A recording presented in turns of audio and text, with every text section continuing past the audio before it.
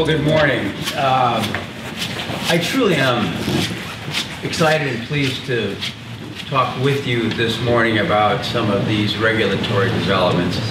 I carefully use the word with, not to you.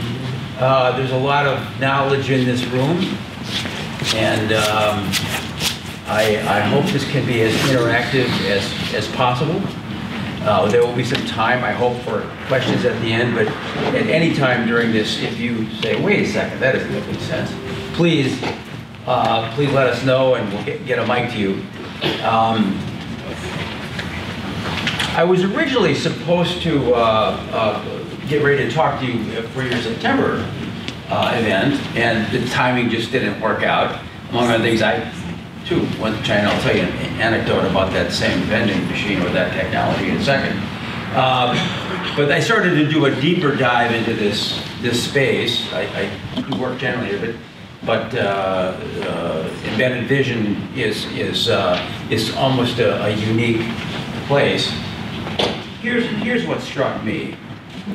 In the time since I first started to get ready to talk to you, with you, and now, the pace and the scrutiny has been mind-boggling, even for privacy, which is probably one of the fastest growing regulatory areas we've ever seen. And the reason for that is that it's not understood. And there's a great deal of potential concern about what could go wrong. And things can go wrong, and we'll talk about those a little bit. But there are, and I'm going to be very upfront with you.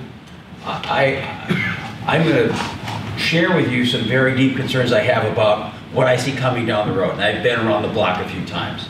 I hope I don't come across as a know-it-all, but I've seen this, and I've seen the cadence of regulatory developments and what's happening in the world of embedded vision, particularly in the poster child. The facial recognition is really of concern. And if there was on a scale of 1 to 10 as an 8 in September, it's pushing 10 now.